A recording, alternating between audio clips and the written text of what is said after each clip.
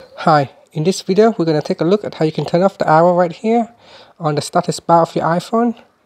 So to do so, this is an iPhone 11 Pro running iOS 13. Now let's first go back to your home screen by swiping up. Then tap on Settings. In Settings, tap on Privacy. Then tap on Location Services. Next, tap on System Services and go all the way down. And then tap on status bar icon switch to turn it off, and now it's gone, as you can see.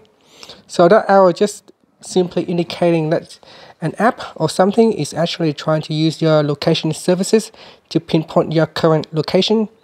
Now you can simply just turn off that arrow, but our app is still using your location services.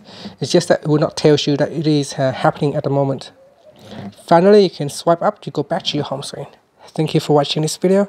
Please subscribe to my channel for more videos.